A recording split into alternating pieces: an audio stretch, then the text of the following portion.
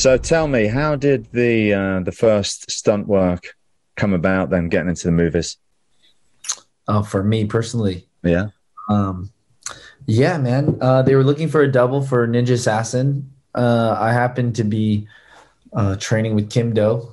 You know, 6'1". They said we need a 6'2" Asian guy who could flip.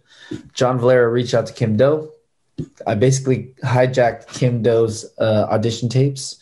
He used me because they would send him videos like remake this fight, and it'd be like wushu do the end.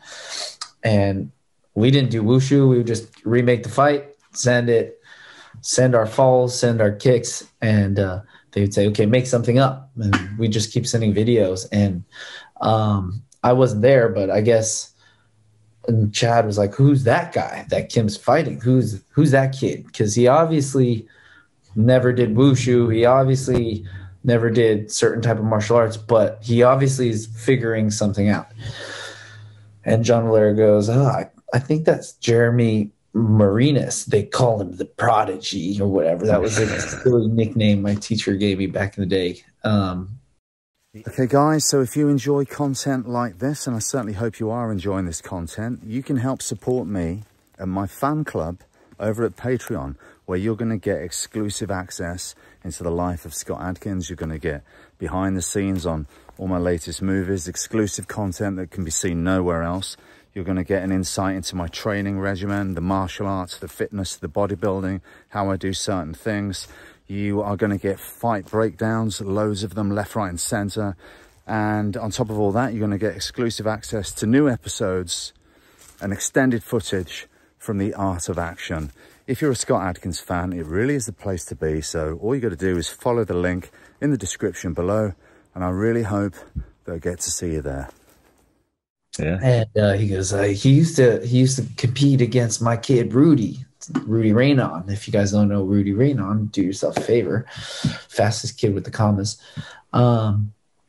So he said I think he competed against him a couple times, and Chad said, "Bring him to 87." And I was 17 at the time. So Kim Do brings me. We stayed on Arnold Chan's couch. I stayed on Arnold Chan's couch. I think Kim Do had a extra room, and they put us through the ringer for 2 weeks, where I would show up and 87. It's at 87. Yeah, we would do circuits in the morning. What's funny is Chad was already in Berlin prepping Ninja Assassin. So they were recording us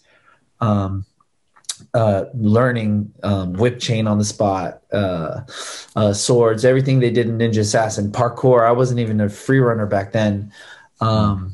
And I don't know if I actually got the title of free runner, but they would just make me learn a bunch of stuff. And, you know, we'd be doing the 6-on-1 fight, and JV would, John Valera would say, "Hey, okay, do spot number 3." And I would have to know every spot in the fight. I was telling the kids this the other day. You got to know the choreography for everyone. Yeah. Old school 87, man. They were relentless. If I was sitting there and I had nothing to do, if I was just a performer and I wasn't shooting or anything, at any moment, if somebody got hurt, you would have to already know that stuff. And if you didn't know it, it was like, what have you been doing this whole time? It's like, do your job. You should know every spot, including the hero spot. And nowadays with stunt people, they just come in, they learn their 2 or 3 beats to feed the hero, then they get hit, and then the next guy, and you only have to know your spot. That's like doing like repertory theatre. Shakespeare in England, like you're doing 2 Shakespeare shows at once, and while you're doing that, you're rehearsing the next one. That was it. Yeah. And they would time me sometimes. "Oh, you got 30 seconds to learn this." And they got to the point where the choreography was just so easy, like, to learn just by watching. So, people are always like, how are you doing this stuff just on the spot? I'm like, well, every time you do something now, my brain just downloads it. It's like it's instilled in me. So once I start watching choreography, if people are rehearsing, it's trained my brain to I'm just downloading what's going on, and I can perform both spots, both sides of the fight. And it's a big thing for Chad. So Awesome. After 2 weeks, they found out I was 17. They sent me back home. They said, "You're too young, man. We're not going to take you to Berlin." And Oh, so you didn't go to Berlin? I didn't go to Berlin to Okay. finish assassin. They But that said was the we're already introduction. yeah. They said And you we're had your already foot in the door. yeah. Took a chance with Kim Do, one new guy. So we're not going to bring out a 17-year-old. You're too young. Whatever. Come back. So Chad says, come back when you're 18 and you can train with us and we'll see. And so I came back for a whole year. I didn't know anybody well enough in LA to stay at their place. For a year, I slept at the gym. I know this was like my big story back in the day. I slept at the gym because Chad found me sleeping in my car in Inglewood. Right. He's like, "What are you doing?" I was like, I'm sleeping in my car. "You don't know anybody?" "No, sir." He's like, so he gave me a key after 4 months of sleeping in my car, gave me a key to the gym. Our gym, as glorious as 87 seems, never had showers, never had showers. So I was ninja bathing. And then for 1 year, I wasn't allowed to take stunt jobs. I don't know if a lot of people know this, but Chad was like, "Okay, you're training under me now. You're not allowed to take any jobs until I say it's okay." And I was like, "Okay." Wow. And so for 1 whole year, he didn't let me take any jobs. It's like a kung fu movie when you've got to train. You're trying to train with the master, and eventually the master's like, "Okay, I'll train you, but you don't take any jobs until I say so." Dude, this guy didn't sleep either. So when people are talking to me about 5 a.m. gym stuff, this guy, we would be pre-visiting till 10 o'clock sometimes, 10:30, and then, everybody would go home and come back the next day at 9 a.m. Well, JJ had his classes in the morning at 7 a.m., but Chad would wake me up at 5 a.m. I would hear the gate. We have this old rickety gate that closes our front door, and I would sleep in the lobby on the couch. So and I would sit up. "Morning, sir." He's like, "What the fuck are you doing?" Like, that's how he said good morning. He's like, "What the fuck are you doing?" I'm like, "I'm just waking up, sir." And it's funny if anybody's watching this, you'll hear my Chad impressions. But now he's nice director Chad. But back in the day, he was. He was. Yeah, no, he's he can be intimidating, but that's why he's so good at his job. He's very strict and serious, but just amazing. Yeah, I'm scared of Chad. Chad, if you're watching, I fear you. He does that to people, man. But he would wake me up at 5 a.m. and I'm like, "What are you doing? Don't you have a life?" In my brain, I would never say it. He's like, "You should be training swords or trampoline or something. Every day was something different. You should be doing swords." Okay, so I'll start training swords. The next morning, wake up. "What the fuck are you doing?" "I'm about to brush my teeth." "You should be on the trampoline already." "Yes, sir." It's 5 a.m. and I wouldn't question. I would just, "Yes, sir." And I would go and I'd start training. I guess you're going to represent him, aren't you? So it's like, no, you better be ready. Yeah. If you're going out with my name attached to you, or 8711 brand, we're going to make sure you're ready. And he was so funny because, a year later, I get this call from Ben Cook, if anybody knows the name. And he says, "I want you to do an audition. We're having a live audition." So I told Chad, I said, "Hey, sir, I'm getting offered to come audition." And he's like, "Oh, yeah, for what?" "Last Airbender." And he's like, "Yeah." He goes, "You go, you do your audition, and then when you get the call back, tell him you're working for Chad." And he had this like smirk. And so I go, I do the audition. It was a massive audition. And I get the call, and Ben's like, "Oh, we'd like to have you on the team." And I was like, "Sir, I really appreciate it, but I'm working for Chad." Chad never told me I was doing it. I didn't know how it worked. So I didn't know I had a job coming up. That was actually Expendables.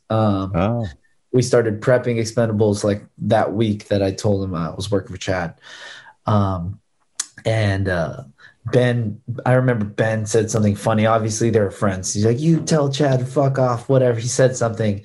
Yeah. And then I told Chad, like, "Oh, I booked the job." He's like, "Of course you did." He's like, "I fucking trained you." And it was like a big, like, he was like a proud teacher moment. He was like, he's like, wait till they get a hold of you. Brilliant. And then Brilliant. from that moment on, Prodigy was ready. Yeah, from that moment on, and these are all very vivid memories to me. Maybe Chad forgot a lot of this stuff already because he's such a busy guy. But for me, that was like the turning point. And after that, that's when I finally turned 19. I was on, 3 movies a year. And through not 3 movies like on my IMDb, I have 3 movies. It was like 3 full runs a year, 2 or 3 with Chad. And it just hasn't stopped since. It was like 14 years ago. Obviously, we met on Expendables, and that was a whirlwind for myself as well as everyone else with all those action stars. But this blew me away. Man of Tai Chi. So, how old are you when you did this? I think that was 2011. So I was 19 turning 20. Was it just after Expendables? Or before? 11. It was after. Maybe a year or 2 after. That was a surreal experience. That was really cool, actually. Just tell me how that opportunity came up. Yeah. Quickly, and then we'll watch the fight. Yeah. Sir Keanu Reeves, I guess, called Chad and said, hey, I want you to be a part of my film, but I owe it to Baye Wu Ping to action direct because of The Matrix and their history there. And, Chad did The Matrix, and he would, bow down to Wu Ping. He said, of course. Keanu said, I need Wu Ping to action direct, but I can't do my first directorial debut movie without you. So he said, I want you to bring 2 of your guys, and you guys will be in charge of 1 sequence. And that was the sequence. So we did about a week or 2 of rehearsing in LA, where we would bring in Eric Polson, who teach like MMA stuff, and how Chad would get me to transition in tricking. That's all Chad right there. Right. Keanu wanted to see Tai Chi versus MMA.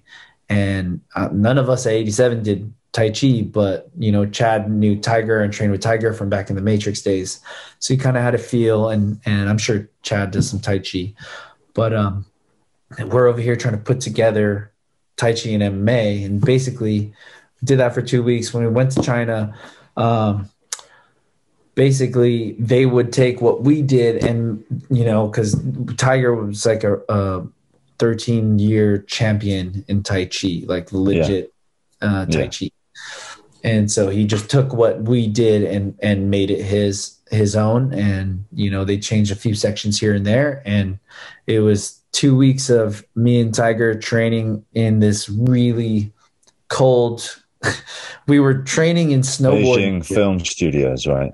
Yeah, man. They didn't have a heater. We had the outside patio heaters inside on the floor, and Wu Ping would have his cigarette on the floor, always smoking, right? And every time his cigarette hand dropped to his hip, his assistant ran behind him with the Mentos can. Yeah, I've seen that.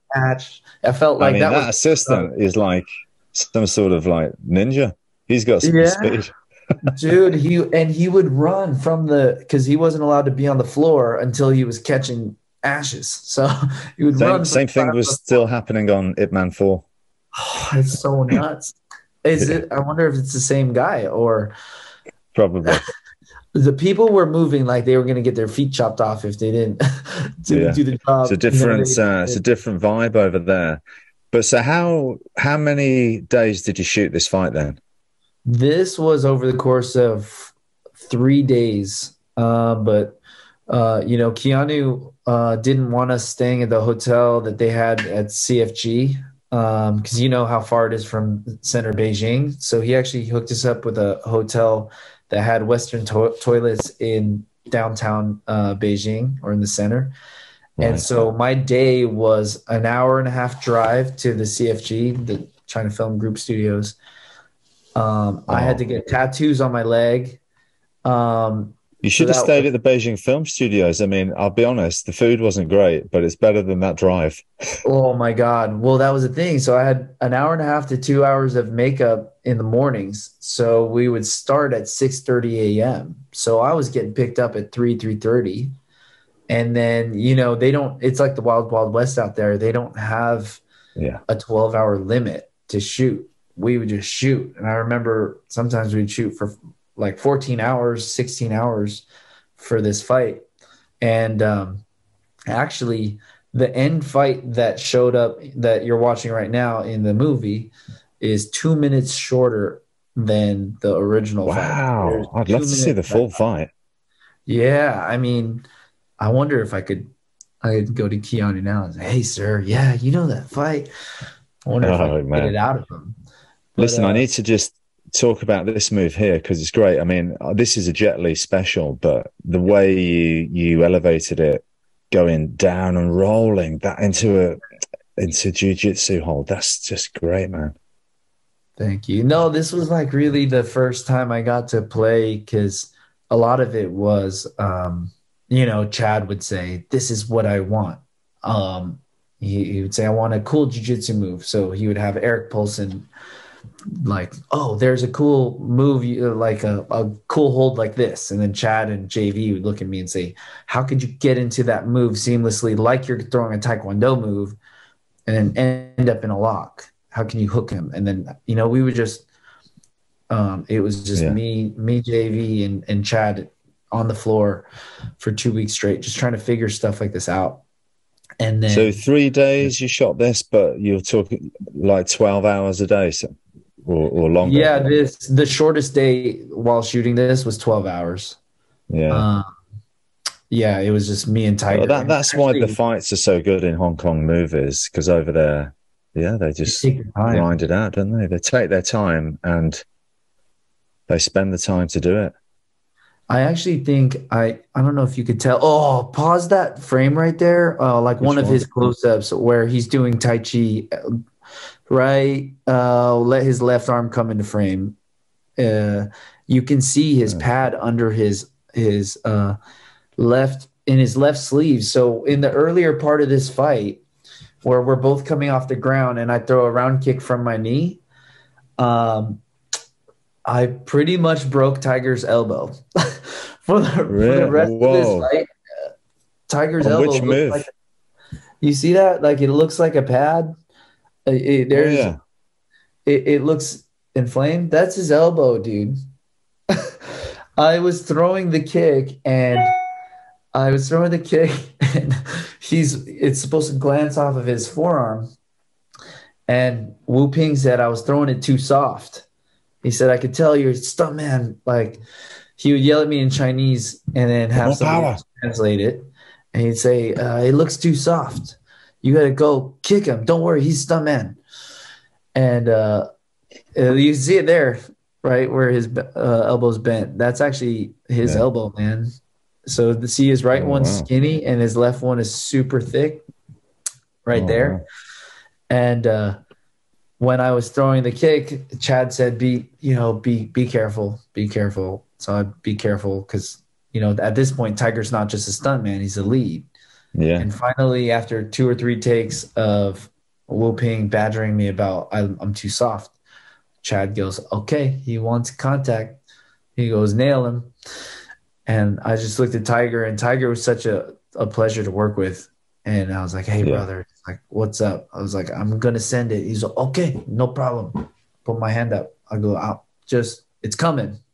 So, do what you got to do to deflect." He goes, "No problem, no problem." And so I sent it, and I just remember hearing it go, "What?" And it like went through his guard, Mm. and they had to cut him out of his first jacket because his elbow swelled up so much So the that, rest of the fight must have been pretty miserable for him to perform yeah, with that but injury. he's a stone cold killer, that man. So his face is like, "No Yeah. problem, brother, no problem." And every time we see each other now, it's we always have to talk about our experience on this one because it was a grind, and it's funny because This is there's cool. no, This yeah. move there, bang. Just doing it. No wires. Go for it. Bang. Yeah. That was Chad's thing. When I started, he said, "I didn't hire you because you could trick. I hired you because you could trick into wrecks." He goes, "That's your job is not to land tricks. Your job is to figure out all the weird ways you can fall from tricks." So Was the floor nice and padded? zero. It was Zero. It was that was just like it was like That's a plywood. missed opportunity.